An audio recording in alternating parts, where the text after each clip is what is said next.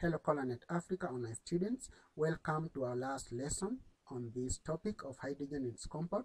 Today we are going to look or to discuss about the displacement reaction of hydrogen, the burning of hydrogen in air to give water, and also the uses of hydrogen. So in this first, we are going to look at the experiment of what happens when hydrogen is passed over heated copper-2 oxide. Place a spatula full of copper-2 oxide in a porcelain board on a piece of aluminium foil.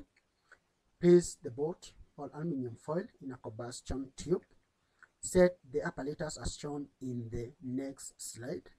Pass dry hydrogen gas through the tube for some time to drive out the air from the apparatus. Collect a sample of the gas from the jet in a test tube and test it with a burning sprint. Continue collecting and testing until a sample of the gas burns silently without a pop sound. This is the setup that is used in or when you are looking at the displacement reaction of hydrogen to the copper-2 oxide. So we have hydrogen gas, it should be dry.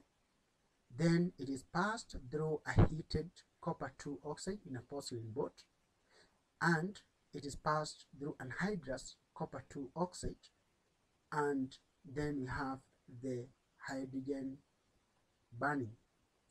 So in this case, hydrogen gas, when it is passed through a copper-2 oxide, we know that hydrogen is above copper in the reactivity series. That means hydrogen normally displaces copper from its compound. So it's going to obtain the oxygen from this compound, and copper will be reduced. So in this case, copper-2 oxide is black in color, and you're going to find that once you pass the dry hydrogen gas for some time, this black solid turns into reddish brown solid, which is the copper or the copper metal. So light the gas at the jet and start heating copper-2 oxide as shown in the figure. Ensure a steady flow of hydrogen gas. Continue heating until there is no further change. Make your observations. Allow the apparatus to cool as you continue passing the stream of hydrogen gas over the residue. Disconnect the apparatus and test the colorless liquid in the cooler part of the combustion tube. Air is driven out of the apparatus to ensure the hydrogen gas being burned at the jet is pure to avoid explosion. On passing a stream of dry hydrogen over hot copper-2 oxide, the black copper-2 oxide changes into red brown. At the same time, a colorless liquid condenses and collects at the cooler part of the test tube. Hydrogen gas combines with oxygen from the copper-2 oxide, or it displaces oxygen from the copper-2 oxide to form water, which is colorless liquid that collects at the cooler parts of the test tube. The red-brown is copper metal. This is the word equation. We have copper-2 oxide plus hydrogen to give us copper metal plus water. This is the equation. Copper-2 oxide is a solid and it's black in color. We have the hydrogen gas, it's a colorless gas. Then we have copper, which is lead brown, it's a solid, it's a metal. And the colorless solution, which is the liquid. We know that water is colorless. Reduction is the removal of oxygen from a compound or addition of hydrogen to the compound. So in this case, you can see copper is undergoing reduction because we are removing oxygen from copper-2 oxide. Then hydrogen is obtaining that oxygen to form the water.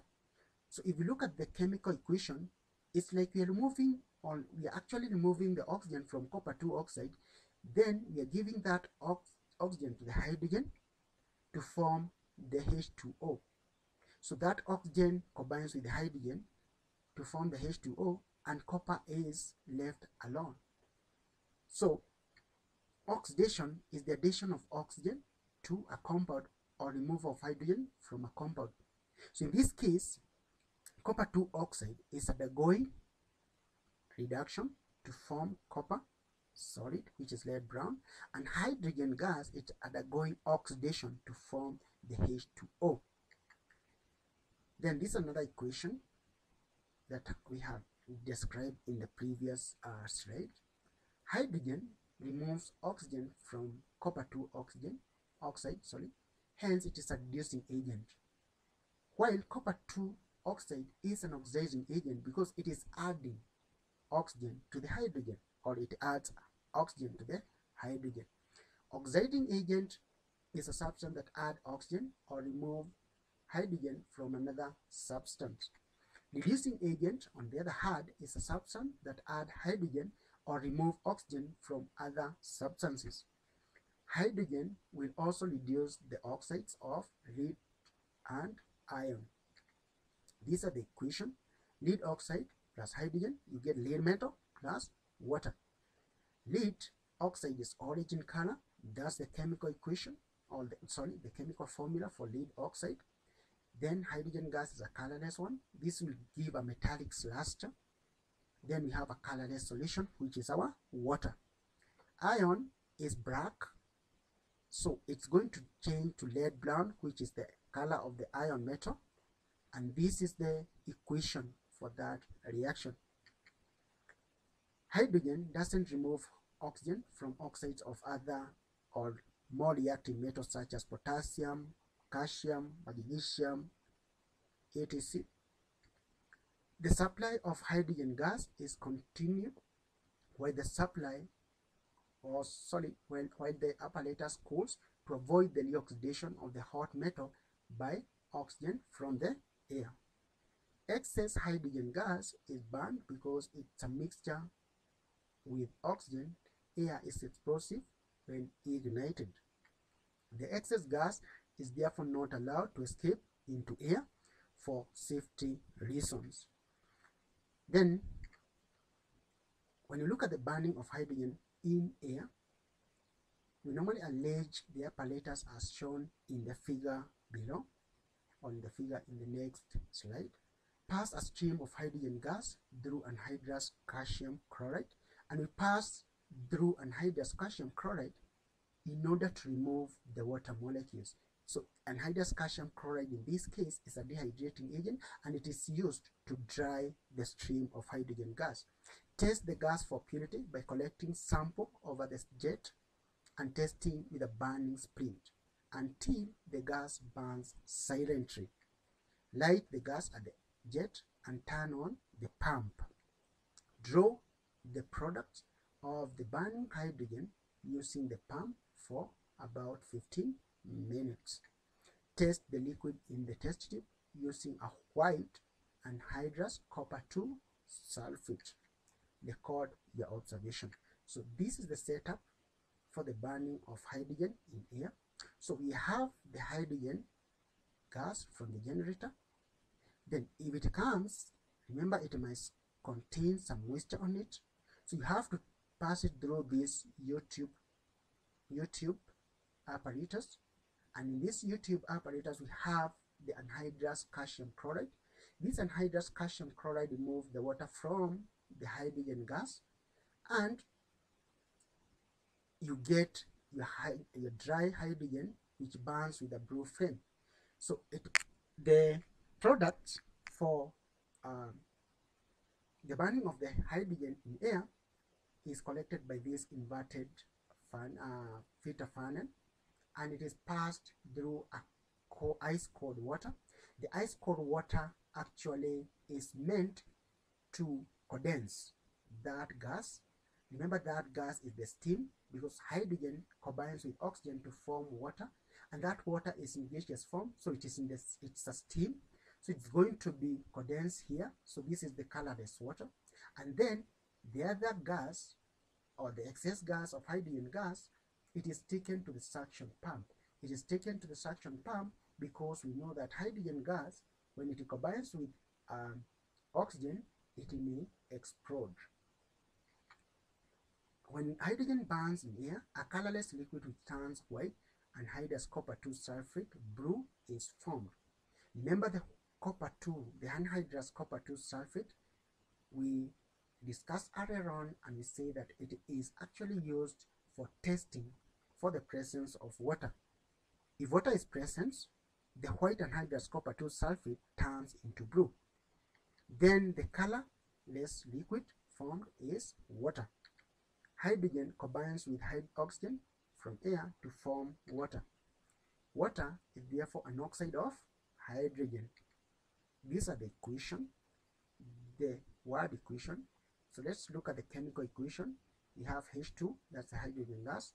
O2 is the oxygen gas. Both of them are oxygen. They are gases at room temperature, and that's why we have the small g into bracket. And mind you, it should be a subscript. Then we have water is the liquid, so they form a liquid. Anhydrous calcium chloride is used to dry the gas, as you see it. Ice cold water condenses the steam to form liquid water. Then lastly, we are going to look at the uses of hydrogen gas. It is used in large-scale manufacture of ammonia in a Humber, or in a process known as Haber process. You shall look at this when you come to foundry. Used during hardening of oils to form fats. This process is called hydrogenation. Still, you're going to look at this hydrogenation in foundry when you'll be looking at the organic chemistry 1. Used in balloons since it is lighter than air. A mixture of hydrogen and oxygen burns to produce a very hot flame. That very hot flame is the one that is used in welding. Welding, where we have welding shops in towns and so on, and also for cutting metals. It's used in rocket fuel. It's used in the manufacture of hydrochloric acid, and lastly, it is used as a fuel in fuel cells. And that brings us to the end of this topic. And the next is our last assignment 5. So you're supposed to answer the question in this assignment. Make sure that you don't copy. Do your own work. Don't copy from the notes. And we test the integrity. I keep on saying that the integrity has to come from you. So make sure that you don't try. If you're copying, you're lying to yourself.